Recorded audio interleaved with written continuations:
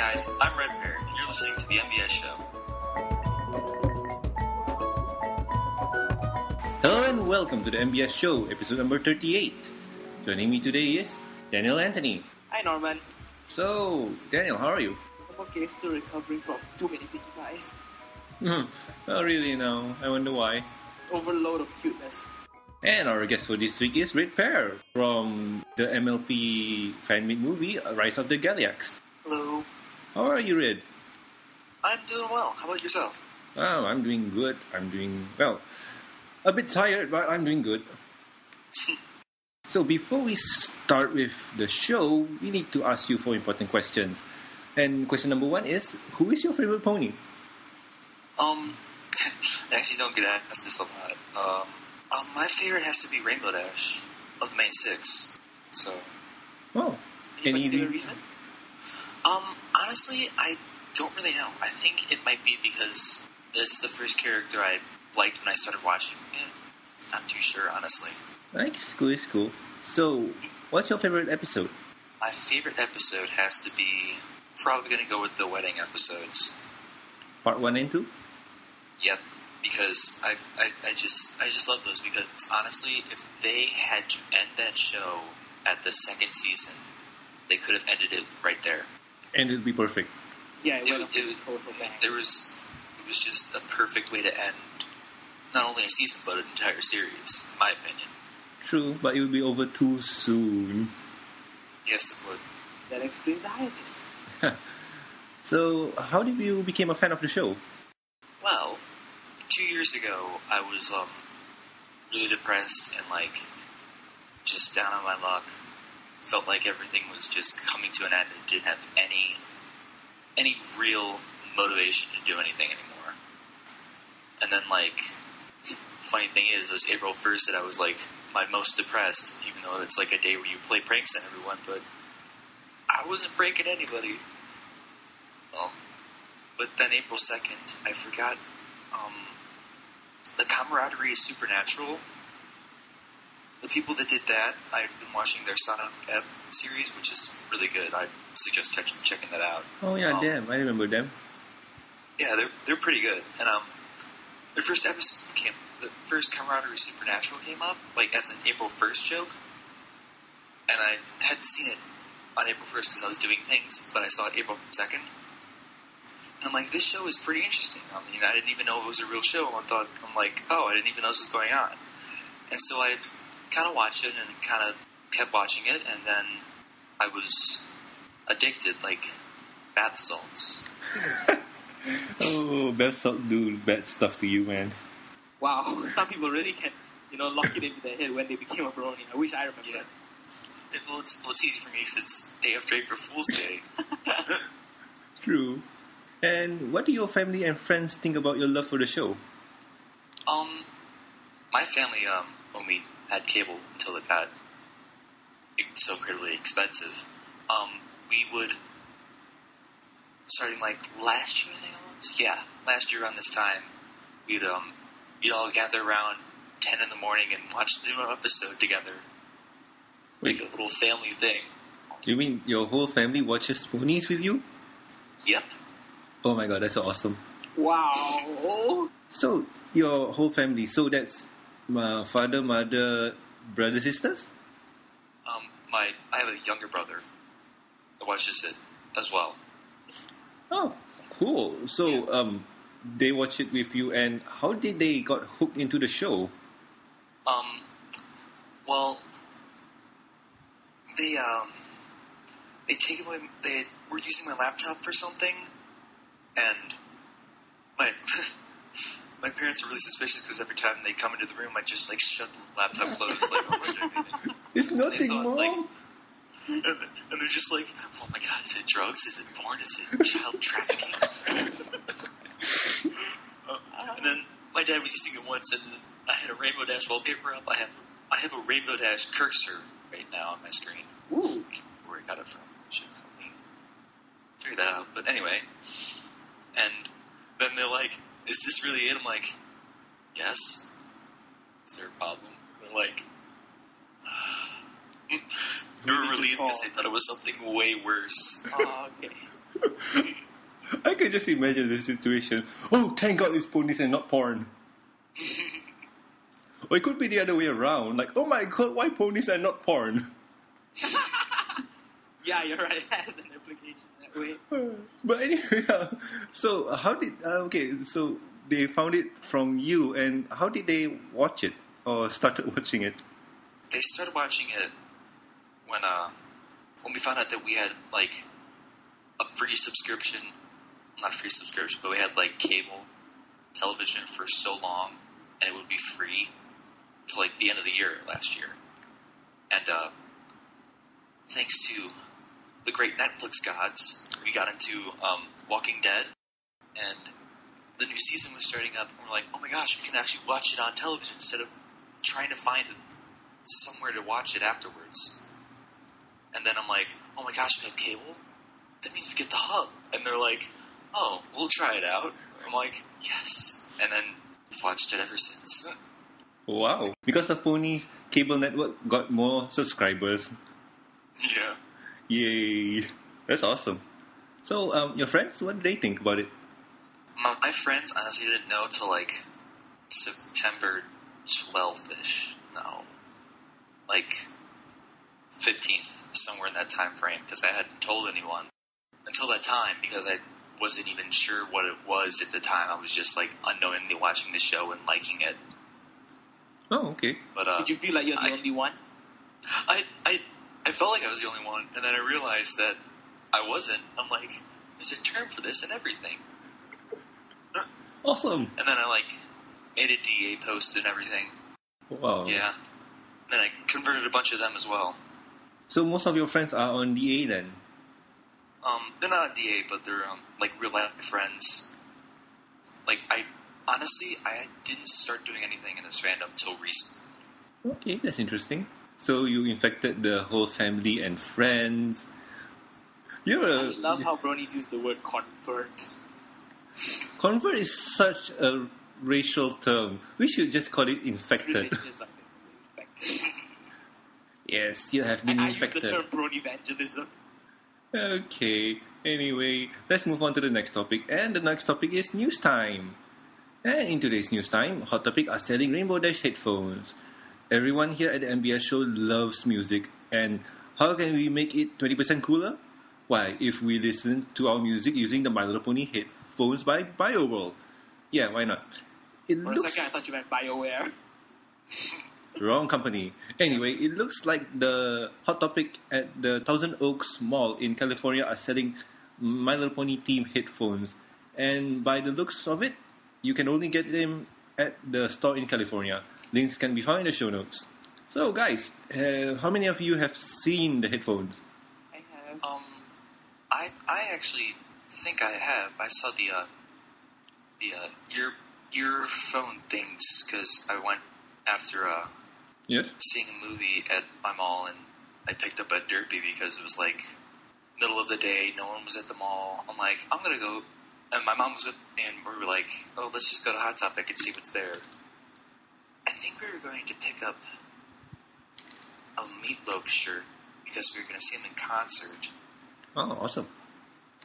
Wait, no, we did see him in concert. Why did I say it like that? It's You're cool. going to, but they're like, it's only Meatloaf. So, you've seen the headphones there? Yeah, I saw it at a glance. From what I saw, they look pretty neat. But there's like a thing of glass between these. Because from what I heard, those headphones are really hard to find. Yeah, actually, if you go most of the stuff is hard to find online, but as I found, when you go into the actual Hot Topic, which is sometimes a hard thing to do, you can actually get them there. Like, they had about 5 of the vinyl Derpy figures, Oh, okay. which is strange because they're not online.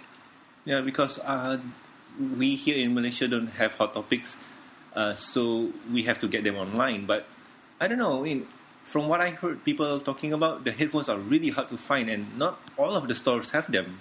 Hold on, I'm not sure. I think we do have Hot Topic in Malaysia. Do we? Yes, we do. And probably not where you are, but yeah. Wait, hold on. Let me just give it a check. I think we do have Hot Topic in Malaysia because there was a discussion in my class about it. Okay, you go look for that first, and we talk about the headphones. Yeah. So, because, I don't know, I mean, the headphones are, what, $29.50, if I remember right? And Yeah, something like that.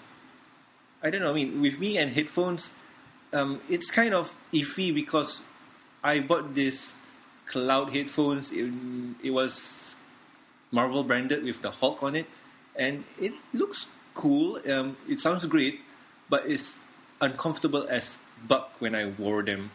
Should be like, I don't care if it's uncomfortable. I'm gonna wear it for the heck of it. Really? I mean, in public, in the studio, I'll wear the studio headphones. But in public, like, come on, let's show off some swag. That's kind of thing. I mean, really? I better be comfortable than showing off swag, man. It is swag. But I want to be comfortable at the same time while showing swag. So anyway, Hot Topic Malaysia, do we have it? My internet is slow. It's been very, very slow right now. I don't know why TM likes to troll me like this. I thought you found it and wanted to have a say in the matter. Oh, you. No, because I remember we had a conversation about this in class because my lecturer likes to use Hot Topic as a reference for pop culture. And then she mentioned something about in Malaysia, and some of my friends said they bought Hot Topic stuff. I don't think they went out of the country just to buy Hot Topic stuff. So. I didn't went out of the country. It came to me. These guys don't even know how to print ATM cards, so... I don't think they use online transactions for that matter. I got no idea, and I don't want to say anything stupid. So anyway, Red, do you think you might get those headphones? I might if I have any money. Okay, cool. Because we want somebody to review them. Because I seen the stats here, and it's not bad. It's a 40mm power drive, magnet type anisotropic. Oh god, I don't know this term. It's for full specs. It's in the show notes, so go there and look. And with big numbers and all this, it looks fancy to me. So Dan, one last time before we move on. Hot Topic in Malaysia? Yes, no? Come on, Google, don't fail me. They said what it says here is apparently there is one in Utama Mall. And that's about it then. Not much about it. Nah, come on, wait. Wanted to have cool merch from your favorite brand. Let's share the voices to bring glamour, kills, and Hot Topic to Malaysia. Okay, looks like it doesn't exist. Alright, move on. Okay, and moving on to the next topic. Yes, you do. You fail. Anyway, why don't you take the next one to redeem yourself? Yes, sir. Okay. Discovery Press reports My Little Pony Friendship is Magic Season 3 is popular. That's not a word! Sherlock. You know I have to edit that, right? Right, fine. It's been a week since we had a fresh dose of ponies in our life. And according to Discovery Press, My Little Pony Friendship is Magic marks its best ever series premiere. It looks like all the bronies are back in full force. On a side note, Discovery Press also reports new series Littlest Pet Shop makes best ever premiere for any original series on the network. It looks like some of the bronies are going to be fans of Littlest Pet Shop now. Be it. Links can be found in the show notes. So, how many of you are hooked on Littlest Pet Shop? I want to talk about ponies first before we talk about that one. Let's go have a look at that. I mean, we already had quite a boom last week discussing about Season 3. We have so much to talk about. True. I don't know. I mean, the whole thing with the show being the best series to premiere, I mean, we have been waiting for so long, and to get fresh ponies is good. Definitely. Agreed. But I don't know the numbers and figures, but it seems that we dominate the hub when it comes to ponies. I mean, we've already broken the viewership records once for the hub during the season finale. I'm waiting for the report to show if we did it again for the premiere. I have a feeling that it might have happened because during the hiatus, I believe that the fandom did garner some momentum. More bronies might have got picked up because, people start showing and shoving episodes in other people's faces like I do. And I think in the end, people would have probably gotten a bigger audience onto the live streams for the, not live streams, but the hub in general for the season premiere. What do y'all think? Do we have a shot at breaking the record again? Red, you have cable. What do you think? Were you super excited with popcorns and all? Or was it too Oh, early it's for you? actually busy. Oh. Yeah, I had popcorn. Just did pop it. Well, the difference is it's night for us, and we can get everything ready. For them, it's early in the morning, Yeah. and some of them watch at 7 in the morning. So, Wake up in your snuggie, go sit on the sofa, and turn it on. After it's done, go back to sleep. that's what I would do. Anyway, ponies are popular, and well, what can we say? We're still watching it, and we're happy about it. Moving on to Littlest Pet Shop. Yes. Papa's best pet. Let's talk about that one now. So, Before we start, who here has watched it? I have. Red, have you? I have not. Okay, I have. And Red, for you, are you interested in taking a glance at it anytime soon? Oh yeah, I'm very interested. I'm just so busy. So very, very busy. Oh, okay. I don't know. I mean, it's genius of them to put this show after the ponies because after your dose of ponies, you'll be hanging out in the live stream and thinking, should I watch this? Hey, why not? Since it's live streaming and I got nothing to do. And most of the crew that works on Pet Shop are from ponies, so that's awesome. Yeah, I've been actually since I follow Peter New on Twitter because Brony doesn't. But yeah, he's been like, check this out too. This is pretty sweet. I'm like, oh, I need to check that out. And every time I see it, I just get mad because I haven't seen it yet. I'll give you a link later on the show. I'll give you the link. Yep. It's a 2-part premiere, nice and long, and it's okay. Basically, I don't know about the previous generations of Littlest Pet Shop, but they look similar to the ponies, and I think they're exercising now probably the pony plan on that. It's got my attention on the first episode because it was a very well developed plot, and I learned something new. That if I want to sabotage an event in the future, I'm just gonna stick a notice there saying free iPads for everyone who enters. Oh. Okay, that was a bit of a spoiler, but never mind. You watch it and enjoy it. Anyway, And yesterday... yes, Pepper Clark is best pet. What now? Pepper Clark, she's the best. Anyway, so the way they're showing the Pet Shop is they take the last episode from last week and put it in the slot that's this week, and the new episode comes after that. So you'll have a flashback episode, not really flashback, but you have a previous episode for the first half an hour, and you'll have a new episode in the second half. So basically, it's kind of cool. If you don't want to watch it today, you can watch it next week after ponies, and then go do something else. I might do that. Yeah, well, if you have the time. They put it in a very convenient place, and I really can feel it has attract bronies written all over it. It's like, get the bronies to watch this because, I think after the launch of My Little Pony, and I've noticed this in toy shops around Kuala Lumpur, and it's like, the pony shelf is selling much, much, much better than the Littlest Pet Shop shelf, which is often right next to it. Well, the Littlest Pet Shop has blind bags in Malaysia. We don't have pony blind bags here. problem is, Littlest Pet Shop, we got no idea what we're looking for right now. Yeah, Because that's the problem. Because I don't know. I don't think all of them have names. So yeah, basically there's number 291, number 354, number. What is this? this is dog number 9.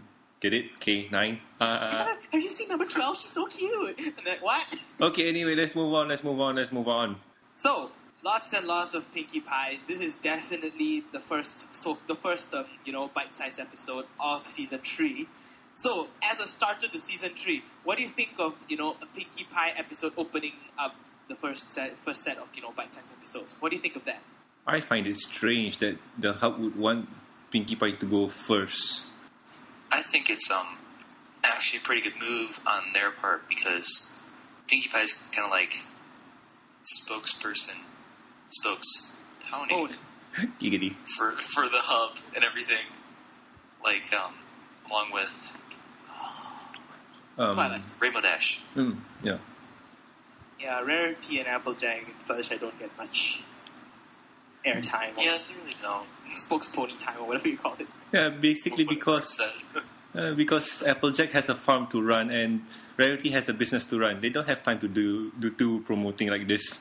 Yeah, that's true. Pinkie Pie. Never know. That one that was on the cover of the game, that's probably not her. Probably one of her photostats or something like that. Oh, you. So we start off the show by Twilight trying to turn an apple to an orange. Applejack would be happy with that.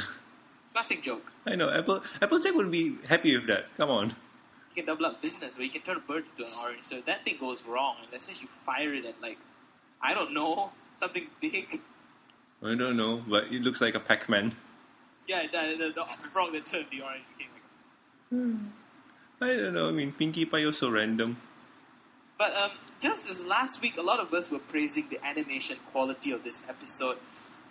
Okay, I don't like to say that I got a bit discouraged, but this episode had a bit too many obvious reused animation schemes. I mean, I could expect that it was going to happen, but some of them were really obvious. I mean, if you're talking about Pinkie Pie, you have to animate about what? I don't know how many are there on screen. Yeah, there are tons of them, but the thing is, I believe, okay, there were too many, how do you say, obvious ones. I mean, they did a lot of scenes with it done very well, like it's concealed, and you can only see if you look hard. Like I watched it twice. Some of them only saw in the second round, but I could see some of them on the first go. They were very obviously recycled from somewhere else. Yeah, I mean, I don't really mind that really, because if you're going to make an in-joke with Pinkie Pie, it's no problem because, well, Pinkie Pie, she breaks the fourth wall and all, so I don't find that as a problem. I mean, I'm the kind of person who takes this show a little more seriously than a lot of other people do, is that when I watch it, I treat it like a TV show that is almost like a live-action TV show. Think, How I Met Your Mother and Modern Family kind of level TV show. I treat it like that. So to see recycled vectors, it kind of kills the mood for me, but I don't know. Red, what do you think? I honestly didn't really notice many reused animations because animation cycles, like, obviously the trot cycle is always reused because these kind of have to be reused, but most of it I didn't really notice because I had to watch it really quick and then have to go do things the entire day. Yeah, but I'm probably going to go back and rewatch it again. But I did notice some, but I didn't think that much of it. Yeah, I would agree with that too. And moving on. I mean, I'm an overanalyzing person. And of course, we look at the next few parts like ending, especially how they resolve this. And I think this one really developed the narrative. From start to end. Like, no middle, really? Well, the middle was basically going to the mirror pond. And what do you think of the mirror pond? I like the mirror pond. I want to go to the mirror pond. I don't care if Twilight blocks it off with stone. I'll bring some TNT with me. No, I like that pond. I'm serious, and I would be the person who would jump in there if I knew about its existence. I don't know. It's kind of dangerous because how does it work? Does it work on emotions or what? Because Pinkie Pie was thinking of having fun, and most of her clones were thinking the same way too. Yeah, I know. The thing is that I'm the type of person who likes to be in a billion places at the same time. You know, I commit to 101 things, and at the end of the day, it's like, oh wait, crap, they're all happening together? I'm sorry. And sometimes I end up cancelling everything and I'm staying at home. So, you know, I'm probably the kind of person who would just dive headfirst into this kind of pond, for that matter. And I could relate to this episode so well.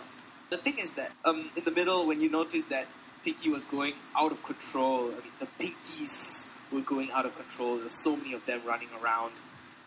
I actually predicted a Paris Pride ending. You know, they tear up Ponyville and they need to be sent off somewhere. Yeah. Huh. But in the end, they got sent back to the pond, and then the pond got sealed up. And that I didn't like the sealing part, but heck, it had to be done. Because you wanted to jump into it. That's why. Yeah, you know, I can go inside and I can duplicate myself 100 times and push the rock out. Ugh. And basically, the other part that I also saw and enjoyed is the part where they decided to do that test. Now, how many of you freaked out at the face? Oh, God. That G3 face. That G3 face. Sorry, Red, you were going to say something? I thought that was the funniest thing. I freaked out. I was like, wait. I had to rewind it and I'd look at it. I'm like, oh, God, Pinkie, why? I've been reading a fanfic called The Third Generation, and oh my, I would imagine them looking like this in the G4 world. That'd be funny as hell. Yeah, that was stupid. And I thought of the whole thing was actually really genius, and I could relate to sad Pinky. Sad Pinky is adorable. Funny enough, did you guys notice that her mane wasn't down? It wasn't. She's not in a state of depression. She's just sad. Yeah, I mean, when you're sad, you're depressed, and she was depressed, and she was not. Okay, maybe not. That was a state of abandonment to put her in a straight mane. Although I expected her to go back to straight mane. I think if they straighten out her mane, it would be a nice shout out to the fans, because I think if you straighten the mane, only the fans would really know what straight mane on Pinky means. It's either cupcakes or sad. Really, we don't want to bring that up again. No, because that's fan, and straight mane Pinky is the one that's in charge of that weird ass thing that happens in the basement. I don't know. I mean, in this episode, I see a lot of callbacks to the previous seasons. Like, Mr. Bear, he's hanging out with Fluttershy, having tea. That was hilarious. Yeah. And if you notice his pinky finger, it's up when he's drinking tea. Is? Yeah. Yeah, Oh. it was. I mean, it was so cute. And They had Fancy Pants in there, too. yeah, I was going to say that. Fancy Pants is in Ponyville wearing a bowler hat. What the heck? Yeah, and then Pinky comes. And then, like, the force of all these Pinkies being able to break the fourth wall. Is my tablet PC going to break or something like that? Oh, boy. I don't know. I mean, we've talked about it. And, okay, who here has read that one fanfic called Pinkie Pie Watch Paint Dry? There is such a I thing. have I not. haven't heard of it. Yep, there is. And that fanfic, wow, it's pretty cool. If you don't want to read about it, you can listen to Mike the Microphone read it to you. Do you have an inkling that this episode could have been based off that? Not really. I don't know how scheduling works, because some of us might know that the hub or the writers for these ponies are not allowed to read any fanfic. Oh, they're not? No, they're not. They're not allowed at all. I thought they're not allowed to disclose content. I didn't know they're not allowed to read fanfics. No, they're not allowed to read any fanfics because I think it could be professional reason or. Could affect, is it? What's that? It could affect their opinion on the show, kind of thing. No, it's not that, because the thing is, once they read something and they find it as a good idea, and when they try to write something, They might come back, is it? yeah, they might somehow use that accidentally. Let's wrap it up. Pinkie Pie writing Letter to Celestia. That was good. I mean, Pinkie should write more. it follows I the like stuff. theme for last. It follows the theme for last season. So I mean, Well, it's the first letter of season 3, and it's written by Pinkie. oh, you're a Pinky lover, you. Yeah, I'm such a Pinkie lover. I mean, it's this episode it just got me straight in the heart. It was so good for me. I don't know. I mean, Anyway, let's wrap up the what? Sorry, continue. I don't know. I mean, for this week's episode, it's kind of fun, but next week's episode is going to be about bullying, and I wonder how they're going to handle with that one. Dun, dun, dun. And I don't think so. The main six are going to be in this one. I think it's the CMCs. So pretty fast, we're getting a CMC episode. So, I think the Daniel. demand is there. People like the CMC. True, but not all. So anyway, how out of 5, what do you give this episode? 4.5. Oh, I thought you would give it a max. Now the 0.5 is because of the recycled vectors. What about you, Red? I give it a 4 because I don't do decimals. Giggity. Should be 5 then. I'll have to Round it go. up. I'll have to go with Red because I kind of agree. A 4 is good for this one because of all the shout-outs they give and all the inside jokes and visual gags that they use. Yeah. So anyway, let's move on to the next topic. And the next topic is MLP Facts of the Week. All of these informative facts can be found at twitter.com/MLPFacts. Did you know that King Sombra has a red horn that curves and it's smooth, unlike the other pony horns? I'm not sure. King Sombra is a pony himself, but yeah, that is an interesting horn. Yeah, and I don't know, it can regenerate. And he can go inside and do stuff, just lands on the ground, gets absorbed, and everything turns black. True. That is strange. and evil.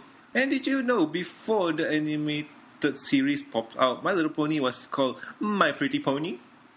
Yep, by Bonnie Zecora. Yeah.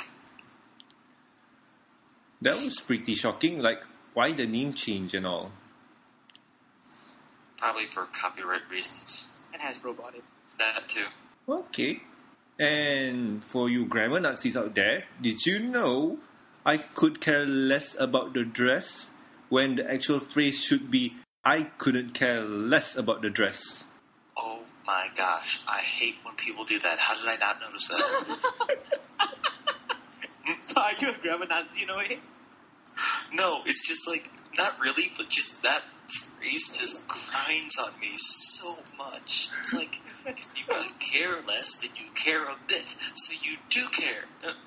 But she has to care. She's wearing it to wherever she's going to start tearing That's not a word. it up, so, you know. Dan! Oh, sorry. Language. Yes. But anyway, I didn't notice it, but I found this amusing because I know a lot of grammar Nazis out there. I mean, that line was a bit weird, you know. I could care less about the dress, bang the table. I couldn't care less.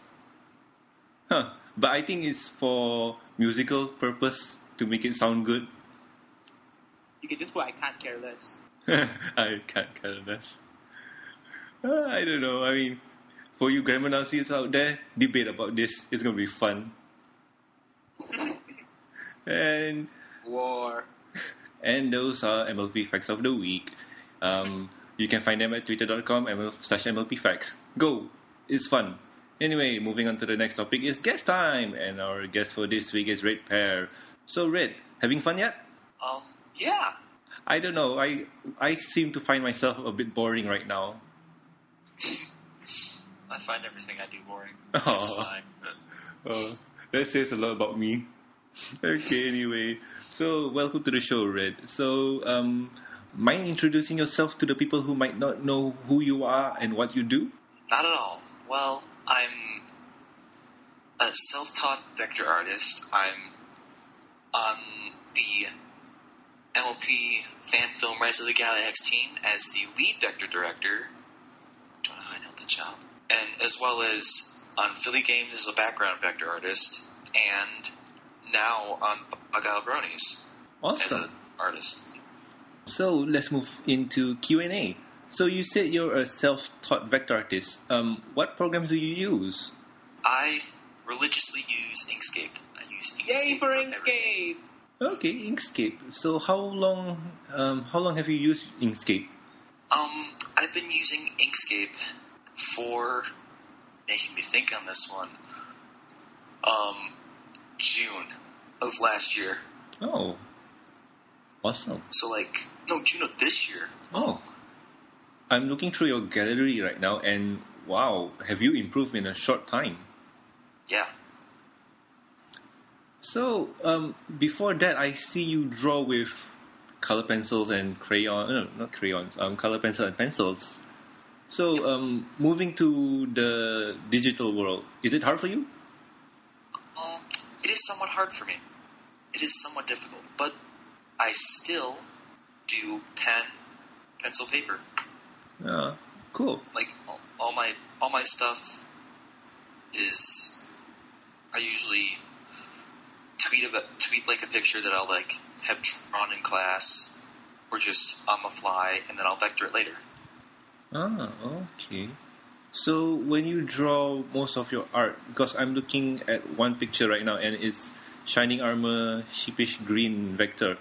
It looks really good. So did you draw that one first, or did you kind of trace around the original art? Oh, that's actually that's that's one of my stock vectors that I did. I haven't done one of those in a while.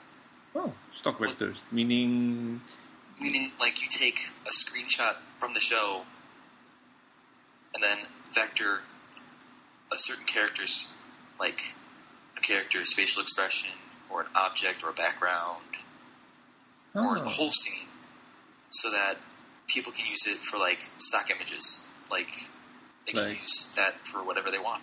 So you did it from scratch? Pretty much, yeah. Wow, because I'm looking at this Season 3 spoilers, Trixie. It looks good. Yeah. It's, what I usually do is I open... It's kind of from scratch, but it's not really. Because I'm still tracing over the original image. So, like, I'll take the screenshot, open up the PNG file, because JPEGs are the worst in the world. I open up the PNG file, and it's in there, and then I can edit over it with the pen tool. So everything is done with a pen tool? Yep. Okay. I'm going to give most of the Inkscape questions to Dan, because I got no idea how to work Inkscape. Really? You're an Illustrator guy. Yeah. I'm not a vector artist myself, but I use Inkscape to do whatever vector work I have to do because I don't like making high resolution PNGs and having them take up so much space and taking an age to open. So basically, do you prefer to draw with a mouse or with a tablet if you have one? I do everything with mouse. I don't have a tablet. I don't have enough money for it, and it's honestly just easier. Mouse is easier than tablet? Well, it seems like it for me because, like, whenever I have to, like, when I sign for my driver's license and I have to sign for, like, if I use a credit card or something, my handwriting's already atrocious. My signature is just god-awful, and whenever I have to do it on, like, the ballpoint, the, like, plastic pen thing on the plastic screen, and it's, like, so, like, hard to... It just slips around everywhere, and I hate it. You don't have the friction of pen and paper. Yeah, you don't have the friction pen to paper. I don't like that. So you basically, where you go, a lot of those places are now equipped with, those pressure-sensitive signing boards. They don't do it pen and paper anymore with all the credit card signing. They do not, actually. That's Not that I interesting. know of. They don't have that here. I mean, they have a couple of shops with it, but not many shops here have that. Oh. Interesting. Do you prefer to save your files in AI format or SVG format? SVG. What's the difference? SVG can be opened in every vector program. Oh. AI can only open in those that are compatible with AI. So wait, if you save your file in AI in Inkscape, and as far as I know, you can open it in Illustrator, right? So if Yes. Yes, you can. I'm trying to think of this. If you carry it over to Illustrator and save it there, and carry it over back to Inkscape, will it still open? There might be some loss because if I'm not mistaken, Illustrator has some fancy extra features and stuff that Inkscape might not have. I'm not that deep into vector art, so I wouldn't know. I'm only in very basic levels. So what happens is that if you lose something, you just lose if you go into very fancy stuff. If not, if it's basic paths and points and paths and anchors, I don't think you lose anything. Oh, okay. But SVG, if I'm not mistaken, SVGs are smaller. Yeah. Alright, so that's done with the Inkscape questions. Yay, Inkscape questions done. So, let's talk about this movie I've been hearing about. Rise of the Galiax? Yes. Galiax? Okay. Galiax. How do you say it? Because I'm bad with English. Galiax. Like, Galiax. I guess. I'm not very good at English either. I speak it. Oh my, okay. So it's Galiax. And you're particular about grammar. Don't worry, we all are. I'm Asian. Anyway. So what's your part in the movie? My part is basically doing, like, I have to get an example from my gallery because I can't think straight. It is late for you. 1 a.m. for you, right? Oh, yeah, I guess it is now. What I usually do is, like, the promo arts. It's drawn by my good friend, Josh. He's the artist for the show. No, not the show, the film. So he does all the art, like, he did all the art for the animatic. It was all done by him. Oh, cool. Because I'm looking here and you have a lot of known people in this project, like David Zeta or Base Beast, and also you got Rina Chan. You have a lot of people in here. We actually, I'm not sure if I have to check the Tumblr myself because I'm bad at things. We have... Yeah, it doesn't list them on here. We have Rev as Discord. Rev. Is he the guy that played Discord in Epic Warp Time? Yes, he is. Awesome. So, could you tell us more about the movie? What's it all about, and when do you expect it to be done? Well, basic summary is...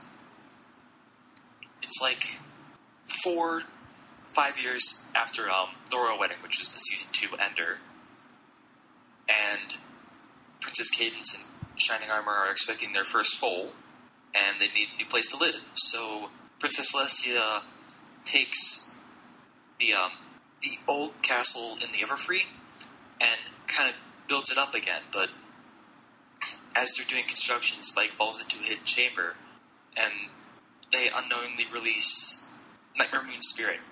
Oh. Does this happen to be the same castle where the elements of harmony were found? Yes, it is. Ah, alright. And Spike eventually brings it back, and they find out that it's where Luna was actually possessed by Nightmare Moon in the beginning.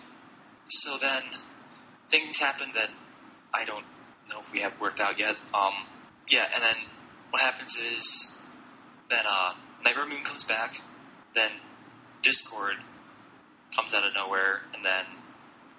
Oh, no, he doesn't come out of nowhere. He teams up with Nightmare Moon's... He's in his statue, so he just has to get out of it. Yeah, he just gets out of it somehow. We're still writing. I don't know how it happens. I don't know how far along we are in writing. One does not simply explain how Discord gets out. I'm not the writer. I'm the other guy. Don't kill the messenger! It's cool. So then they team up with Chrysalis. So it's basically like these three evil people, the three main evil villains from the past few seasons. Okay. Including King Donut Steel or Sombra. Oh, King Sombrero. Okay, cool. I mean, he was not invented yet, so I can understand. Yes. No, he wasn't invented yet. Well, he was, but everyone thought he was just a really, really bad OC. Well, he sure acts like one. So, sorry? They team up together in a group, and then eventually Nightmare Moon possesses Celestia. So the spirit of Nightmare Moon possesses Celestia and Luna at the same time? No, actually, it doesn't possess Luna again. It's just Nightmare Moon becomes just an essence in itself. Wow, okay, that's interesting. You mean its own incarnation? Yes. So Luna and Nightmare Moon coexist. Okay, I think we need to stop here because I don't want to spoil the story and things are getting really interesting. Yeah. So, I'm just trying to figure this out right now because this could be wrong. Oh, you're gonna get so much hate if your prediction is wrong. I'm gonna get yelled at by the director. And the fans, like, what the hell, man? I thought you said they were... Okay, let's stop it there before you get fired or something. Coming soon. So anyway, do you know when the movie is going to come out? No. Oh, okay. So, how long... The expected launch date? Yes. The expected launch date last time I checked was, like, this time next year? Oh. Oh, no, wait. It was summer 2013. That's probably not going to happen. Because we're still writing, I think. So you guys are still in the writing process. So do you guys need any help with your movie? We have a lot of help. There's about... Like where to contact you and all that? Yeah, you can contact our director, Christian, at... I can't remember what the email was. I'm so sorry. It's cool. Okay, It's a contact page here. Rise of the Galiax movie at gmail.com? Gmail.com, yeah. We're looking for animators, possibly writers. I haven't been in contact with the director. I'm not sure. I have some on the back burner ready to jump on it in case he needs help. But just send an email if you would like to help at all. Just send it to riseofthegalaxymovie@gmail.com. Awesome. Okay, we'll put that in the show notes, so if you want to email on over, put in your effort and help out with this, put in your effort, contribute what you can to the Rise of the Galiax, just head on over to the show notes, find that email, and send them what you can do. Are there any prerequisites, as in anything you're particularly looking for? Last time I checked, just animators, so... Okay, cool. So I'm going to move the question to Dan. You have any questions? Basically, yeah, the kind of idea of having Rise of the Galiax is, we're dealing with the most powerful... Okay, I hope there's not too much spoiler in this. I mean, this is what's published, so... We're dealing with the most powerful thing in Equestria right here, so... Sort of like this, do you kind of foresee this movie in any way? I mean, you already stated that you don't want it to interfere with the current storyline of the show, but do you see it being a canon breaker in a way like that? Possibly. I don't know, because I don't know how... Like, with our sister film... Not really sister film, but I'm just using the saying because it's the only one that came to my mind at the moment. Journey to the Spark? Mm-hmm. What about it? I don't know if, like, people from the show know that's happening or not, you know? I'm sure that people are quite aware of it because it's pretty well publicized. It is pretty well publicized. We're not that well publicized, but we're getting there. We're getting there. I mean, your poster is on Derby Hooves News right below the one for Journey of the Spark, and of course Double Rainbow. Oh my goodness, it is? Yeah, it's there. I saw the poster. It's there. Oh my god. It's on Derby Hooves News. It's on the left side. I don't go to Derby Hooves that much. I'm more Equestria Daily occasionally. Who is your promoter? Sent you very fast. That's the thing. Who is your movie promoter? I guess me. I don't think we have that job assigned, but I seem to be doing it the most, so I guess it's me. Yay! Now go to the film news and see. I'm just being mean, sorry.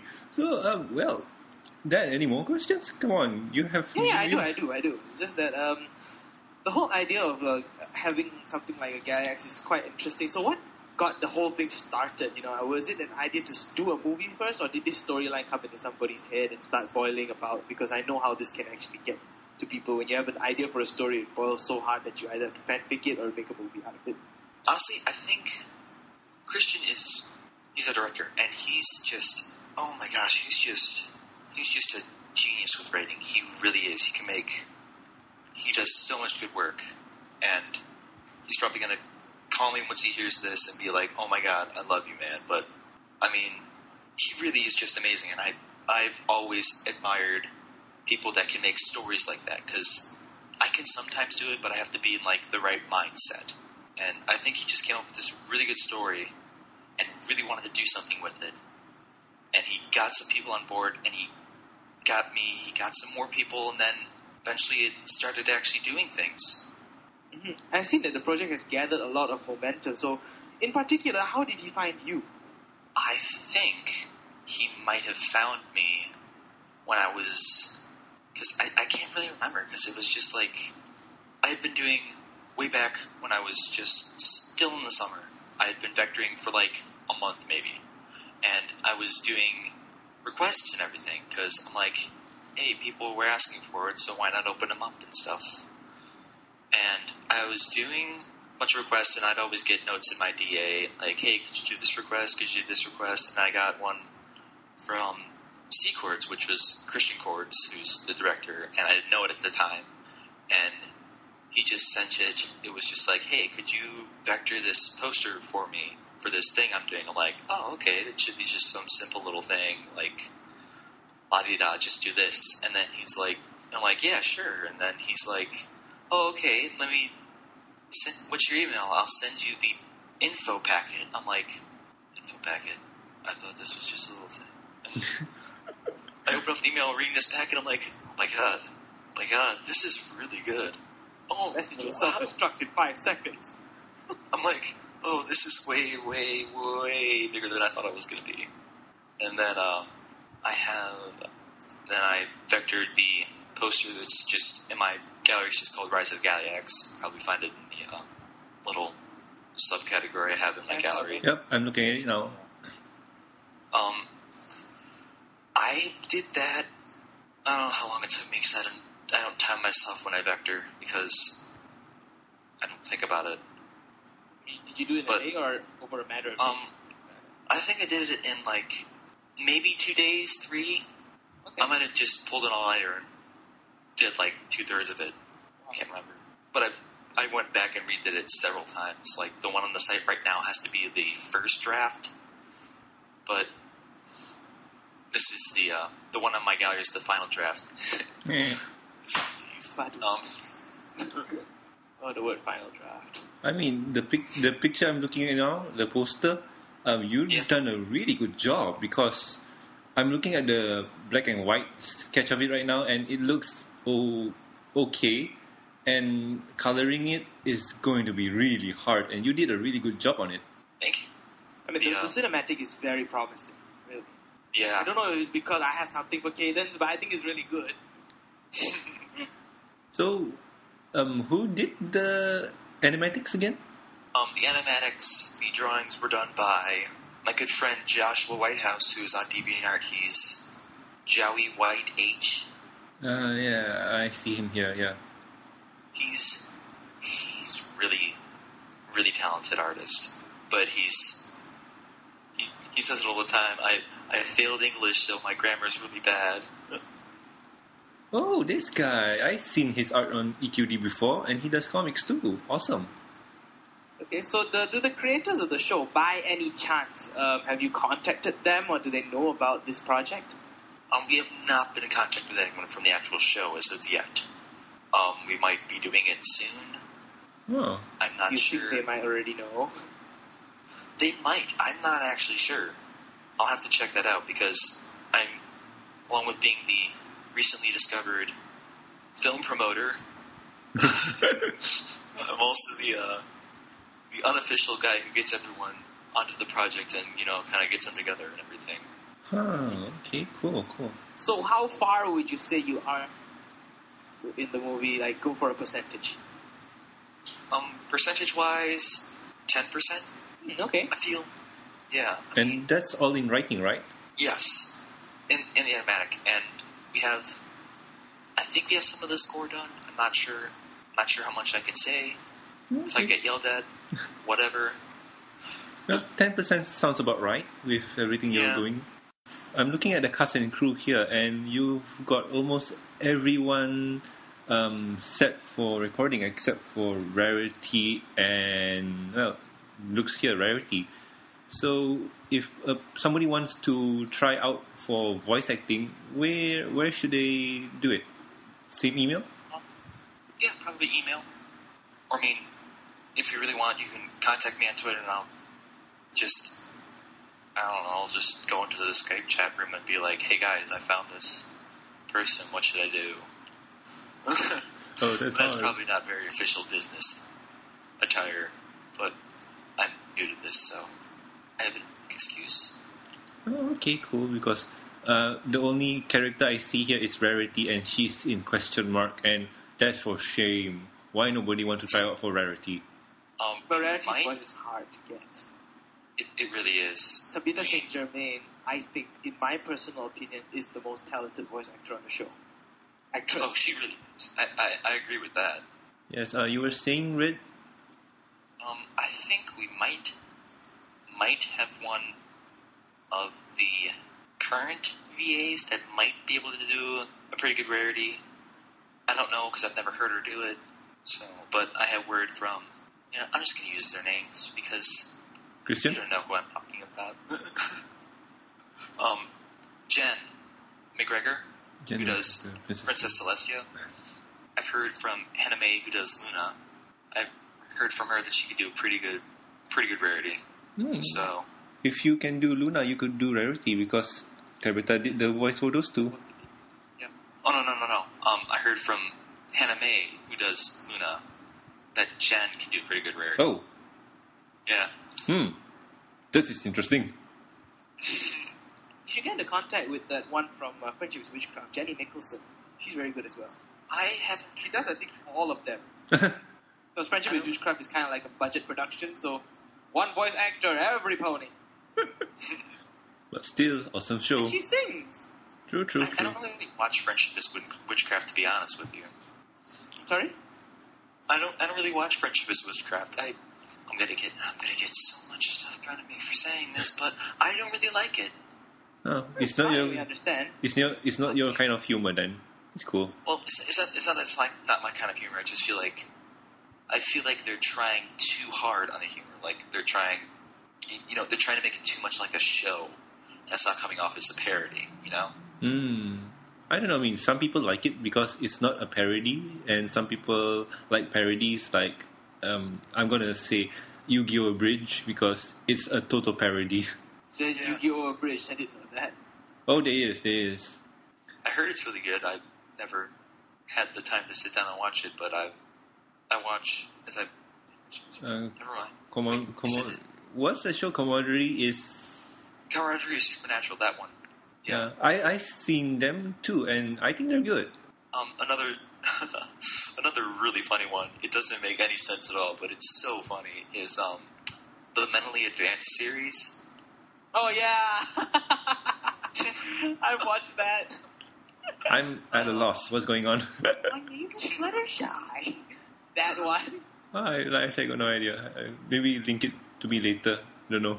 Yeah, I used to watch that between hiatus because no content. Let's just grab some whatever crap people have been putting up. Yeah, that is just so funny. Oh my gosh, that's awesome. So then. Yeah. So in the creation of this Rise of the Galiax, I'm sure that there would have been ideas that would have been rejected for maybe the title. But what really bugs me is where the word Galiax come from.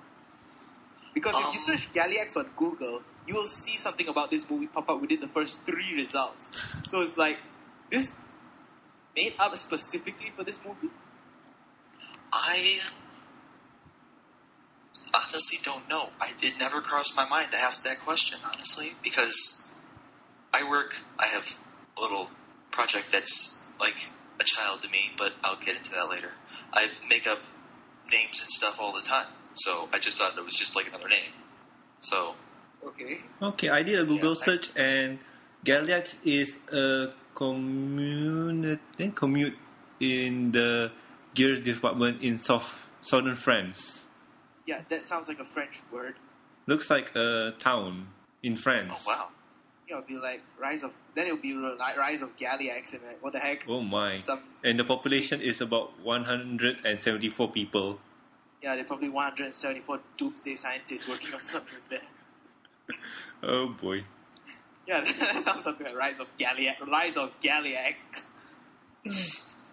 Okay. Planet of the Apes, but small scale. I didn't even know there was an actual sound called that.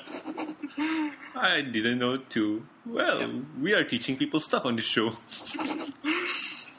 Okay then, so that wraps up my questions about the show. Now, why Red Pear? Oh, the ever-present question. It's really like some really dinky little story. So way back in 7th grade, I was doing a Christmas card for my parents. And you know how the cards on the backs, there's the logo and everything of the card company. Like Hallmark or whatever.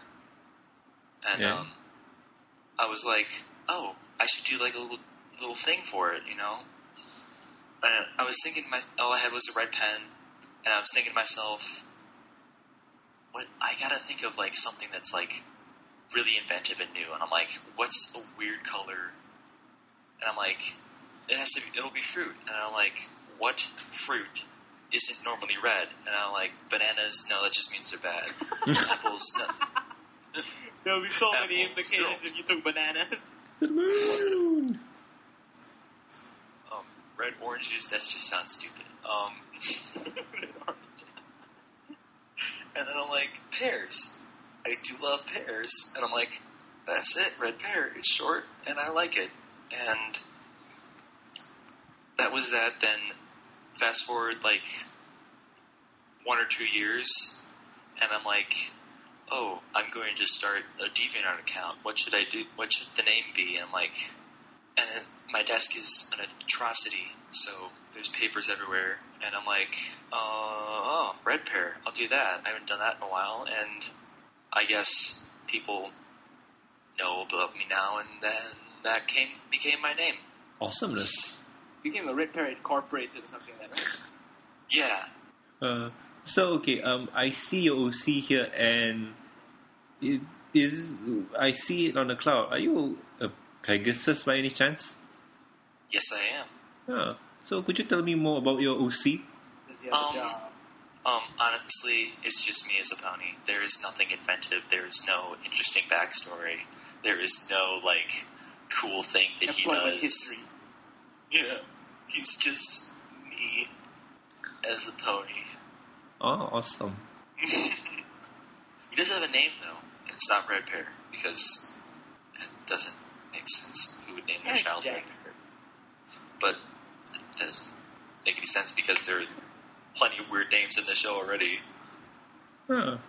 Because I see here Feather Whips looks like it. Yeah, Feather Wisp. Huh.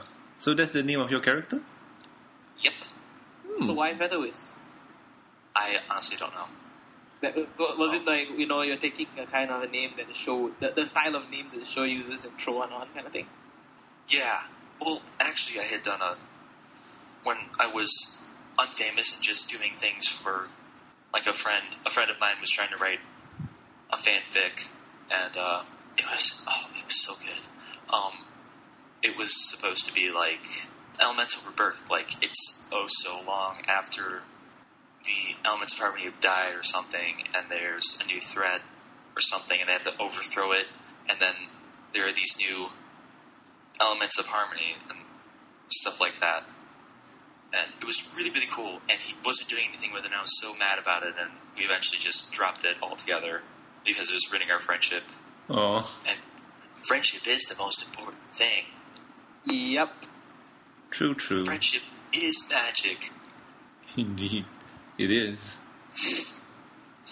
But, yeah, I came up with it because I had one of the characters who was going to be the new loyalty. Her name was Cloud Wisp. If you dig through, she's in there. She's the yellow one with the... Yeah, yellow one with the Spitfire mane red. And wavy mane and tail. Yeah. Oh, She's awesome. adorable. Awesome. I should draw her. Plug her in the show. Make her as a background character. Yeah, like how Simpsy had that moment. Oh, damn. That's awesome, man. Yeah. That was so cool. Funny thing, I think she didn't even know that she was in there.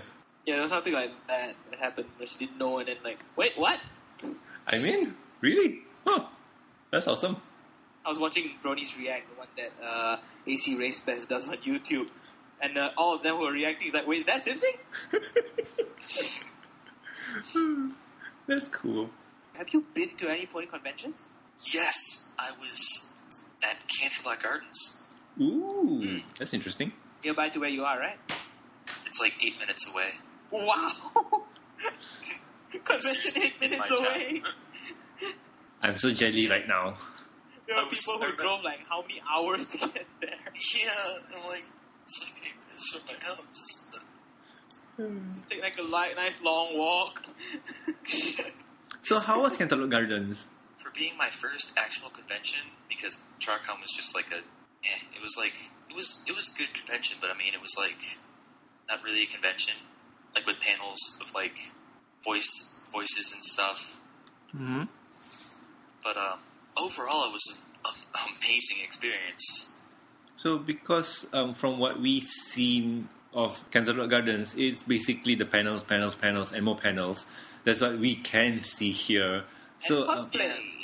Yeah. So, but how's the environment over there? Like the artist alley, the booths and whatnot. Could you tell us more about that? The artist alley compared to with TRACON, it was like one little room because it was at the Ohio Union down in Ohio State University. So it was like this little tiny room, probably like twice the size of mine, which is like, I don't even know. Let's just say it's a small room. Yeah, it's a lot. It was a lot more room. It was like 6 times the size of that, and it was pixel Pixel Kitties was there, and I'd seen her at TriCon, along with Toxic Mario. Oh. Have you met the director for Rise of the Galiax? What's his name again? I'm so sorry. Christian... I am very bad with that last word. Christian. I'm even worse than Quartz. Quartz, okay. Have you met him in person? I have not met him in person. He lives in New Jersey. He didn't come to Cadillac Gardens because I think it was too far away. Yes, no money. Yeah. But that's actually where most of my money went, because I bought a $65 plushie, a scarf, some goggles, and a shirt. Which plushie was it? Firefly. Ooh, awesome. Ooh, Firefly. Who made it? I can't remember. Oh, she's so far away, too. Oh. It's cool, it's cool. She's staring at me. Oh, that's awesome. So did you make any new friends there while you were at the Candlewood Gardens? Ooh, yes, I did. If anyone that was listening had been following me on Twitter before it all, you would have known that I would occasionally tweet at Calpain, because during Everfree Northwest, he couldn't be there because he was moving to Athens, Ohio, which is 3 hours south of me. Huh. And he couldn't go because of that reason. And I sent him a picture for it to kind of cheer him up, because that's what I do, I guess, apparently. I don't know. I just like to make people happy, because sadness is awful. But I did him a little picture, and he's like, "Oh, that's awesome. Thank you so much." I'm like, "Oh, it's nothing, man." And I heard he was going to be at Cadillac Gardens. I'm like, "Oh, I should totally give him that sketch." And I did, and the last day, I hung out with him, Fee, and PK, that are both parts of the Equestria Daily staff that were there at the time. And Ace Essential, he does... Oh, what does he do? He's the art director for the Fallout Equestria something or other. I think it's the audio play. I can't remember. Yes, I think that's it. Oh, cool. But yeah, I met him there too, and then we're on Skype and everything, and it's really awesome to know people like that. I honestly didn't think I'd ever meet them. Wow, awesome. Seriously, that sounds awesome. I also, who did I meet? I met someone else too. I mentioned her earlier, Hannah May, who does the voice of Luna and everything, and Jen McGregor, who was also there, and they had a panel for Silly Philly, and I knew she was on the Galiax project. I'm like, "Oh my gosh, I should totally meet you." And after a series of miscommunications on Twitter, we finally met up, talked a little bit, then we left. I went home and slept for 5 hours. Oh, cool. It's like, "Hey, I'm at the Starbucks. There's a lot of Starbucks. Which one?" I can just imagine the chaos. You can try that in Singapore, because there's a 7-Eleven in Singapore every 500 meters. Oh God, no. Well, sounds awesome. So, did you go to any panels while you were there? Oh, I obviously went to pretty much any panel I could on day one. No, wait, I wasn't there day one because I had marching band. So, I was only there briefly on Friday, but Saturday was the main day. I mean, I couldn't miss that day. So, I went to the Silly Fiddly panel where I saw, I forgot their names, Jen and Hannah, and actually asked a question while I was there on the video speaking. On the panel? And, the panel video. I'm the guy that stands up, and I'm the one that's how I'm a vector artist, how do I get out there? And then I also called Jen and Hannah stupid because Ellie told me to on Twitter. Oh boy. But yeah, I went to that one. I went to the voice actor panel. So you got to saw Tara Strong live as Twilight. Yes. Were you surprised? I was surprised because at the script reading panel, when because you didn't realize on the video everyone doesn't know where she is, and then there's a bunch of cheering, and then she's like coming through the audience. The little line. Yeah. She was like on the video. Everyone's like really cheering at one point, and then you see her walk through the aisle. And what happened was she was actually sitting in the audience. Awesome. And The whole time. Yeah, like the whole pre-show. It was so weird because Nobody noticed? no one noticed, and What she the was. hell? It was so funny because my friends and I were there. We're just like, one of the actors is on the panel, like really having up, like, oh my god, where's Tara? I'm like, oh, she's gonna come in through that door, and then we just hear everyone cheering, and we're like, what's going on? And then we see her like walk through the aisle, and we're like, what? And we look behind us, and there are 2 empty seats where she was sitting. I'm like, oh, I don't know this. Like directly behind me. Like, Tara is best troll. So she did the script reading panel first, and then the voice actor panel. no, she did the voice actor panel. The script reading panel was, oh man, I can't even remember. Later then, because I would imagine that people would know who she was by then. Yeah, but the thing is, she was so well done. I mean, no one expected that to happen. Huh. I guess people didn't get a chance to watch the voice actor panel. But how was the script reading panel? Because I watched it a few times, and my god, was that awesome. Oh my gosh, that was I am so glad I went to that panel, because that panel was that was hilarious. I mean, I was sitting there cheering whenever, like, they'd say, like, when they had Twilight as Christopher Walken, I just about died, because I thought that was the funniest thing. I just love Wesker as Snails. Oh no, sorry, Snips. Yeah, Wesker as Snips. Okay, I think we kept you long enough, and we're talking about things that are not related to your thing already. Okay. And that was our guest, Red Pear. Thank you for being on, Red. Hope you don't mind us being derpy and all. Not a problem. Okay. And moving on to the next topic is shoutouts. So my shoutout is to you, Red Pear. Thank you for being on the show and being such an awesome guest. Oh, thank you. It was fun talking to you, and we should do more of this talking thing. I like talking. Me too. I do it every week. Good. And also my next shoutout goes to 5 Iron Brony. From Brony Time. 5, the package is here, and oh my god, that was so awesome. Thank you. Thanks a lot. And then, do you have any shoutouts to give out? Yeah, I also want to shout out to 5 Iron Brony. That drawing is adorable.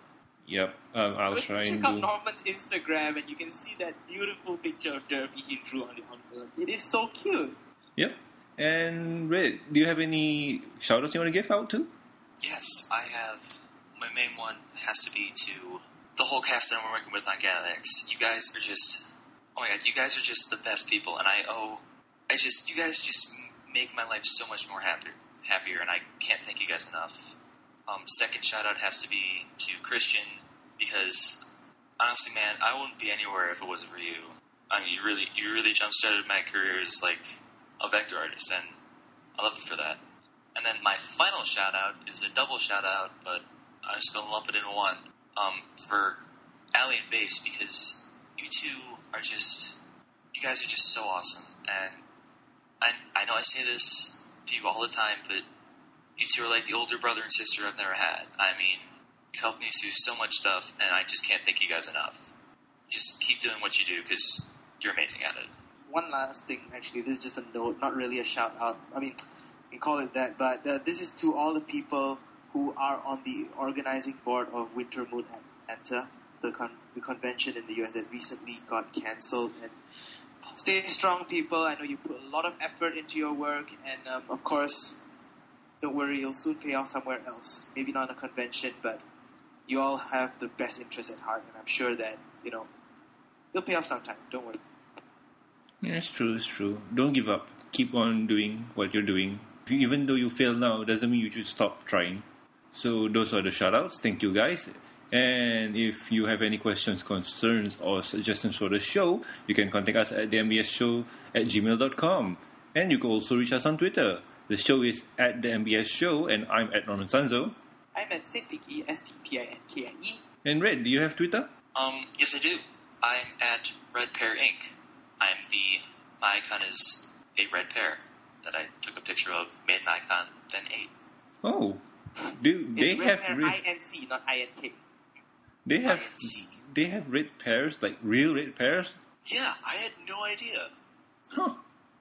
Wow. That's I interesting. was at the grocery store and it's just like red pears. I'm like, I'll have to eat one of these now. Awesome. Okay, anyway. But then the China pears, because some China pears are reddish. I think they might be China pears. I'm not sure. Oh, it's made in China, man. You don't want to know what comes out of that country. It could be lead paint. They just paint it like that. Oh. Spray paint.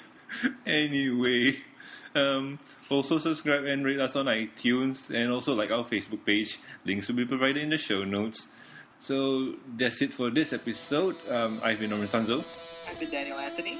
I've been Red Pear. and we'll see you next week. Bye.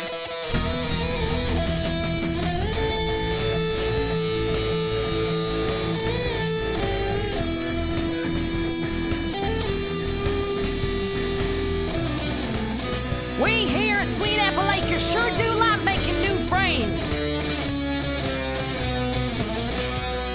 Come on, baby, don't you wanna go? Oh, come on, you'll like it that much, I know. Don't you wanna go down to that sweet old place? They got apples that'll please the entire pony race. A short trot from the center of town, so why not come on down to Sweet Apple Acres? This big old farm is where I make my home. Got more history here than you could ever know. It's always green and peachy here on the sweet old farm. Never no cause for alarm. We sell apples by the barrel, by box, or even by cup. Ask us, do you buck 'em all? I'll tell you, yup. My Granny Smith founded Zap Apple Jam and the beginnings of Ponyville with the old Apple clan. Outside of the forest of the ever-free, where dark things can always ever be. She barely escaped them timber wolves chasing her. Luckily, she was a pretty darn fast runner. Twice generations maintained the stock. Apples aplenty around the clock, with the goods in hoof no pony could ever frown. So always on time, we're ready to sweep the town. We sell our treats that got the taste to light up every pony's face, and always from the same old place, Sweet Apple Acres.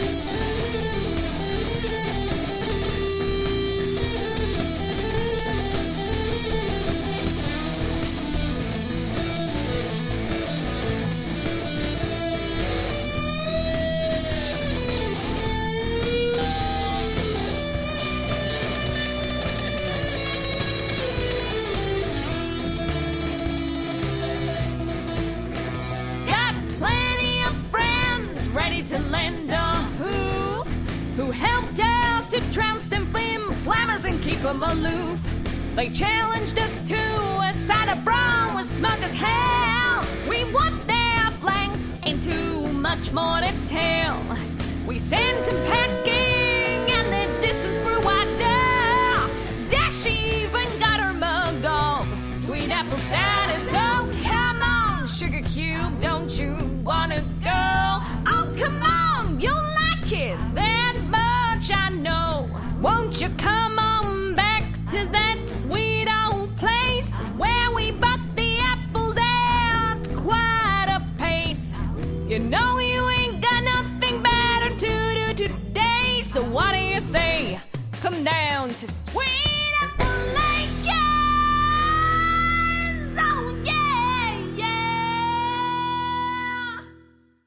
There's not much about Inkscape really because it's basically the free version of Illustrator. It's almost the same. Hold on a second. Can you hear the lightning and thunder at the back of my house? Because it's pretty bloody loud. Is it coming through the mic? No, you're good. Okay. Oh, good. Oh, God. I'm going to wake up to a flood tomorrow morning or something like that. Yay. Not very fun. Your mattress will just be floating down the street. And then you can sing row, row, row your boat. I sleep on a bunk bed, so if my mattress is floating down the street, I'm in deep trouble.